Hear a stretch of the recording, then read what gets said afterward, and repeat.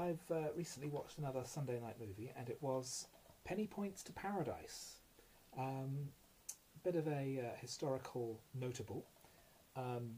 It was Peter Sellers' first film, Spike Milligan's first film, Harry Seacombe's first on-screen credit, and it was the first attempt to translate the comedy of The Goons show into the realm of the screen.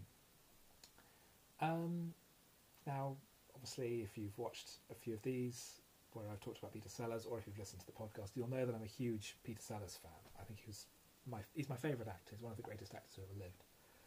Also a terrible human being, but that's separate. So it was interesting to see how it started. He's very much a supporting player in the movie. The plot is relatively simple. Harry Flakers, played by Seacombe, has won the pools, and he and his mate Spike Donnelly are going on holiday to Brighton to stay in their usual boarding house, but to live it up a little more. And little do they know that there are various nefarious characters after Harry for his money, including a couple of characters played by Sellers. There's a Colonel character who's obviously very similar to Colonel Bloodknock from the Goons show. There's a fast-talking Canadian salesman who appears in one scene later on. And there's a couple of dames, of course, who are trying to seduce them. One of whom is, I believe, the wife of the producer. It's very slight. It's very short. I think it was an hour and 8 minutes.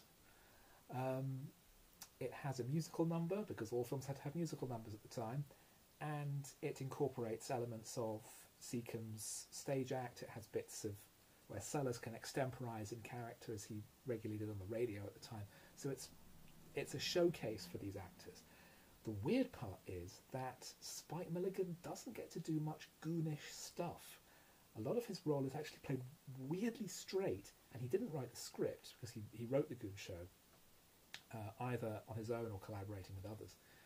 So it's a bit weird to see him a little bit more subdued, and maybe playing a little bit more of a romantic lead. He's kind of the good-looking best friend to the more comic main character.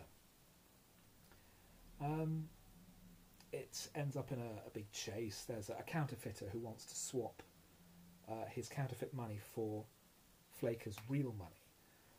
And it ends up with a big chase around a waxwork museum with various characters impersonating waxwork exhibits as a way of escaping from everyone else. And eventually the bad guy starts talking about his plan in front of what he thinks are two waxwork policemen, but are actually the real thing.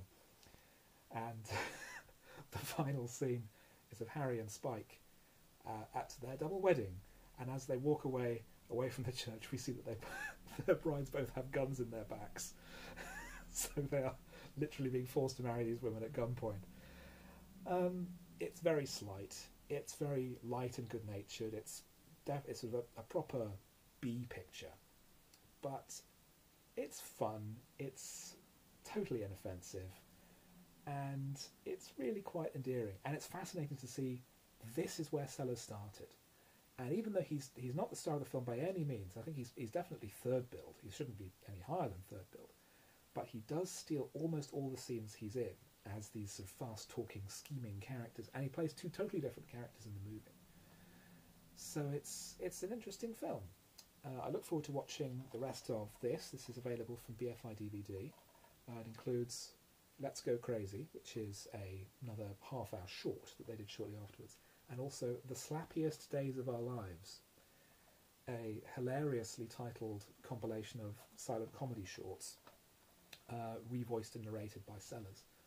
So you'll be seeing reviews of those on here sooner or later. But for the meantime, yeah, if you see this inexpensively, it's good fun. So look out for it.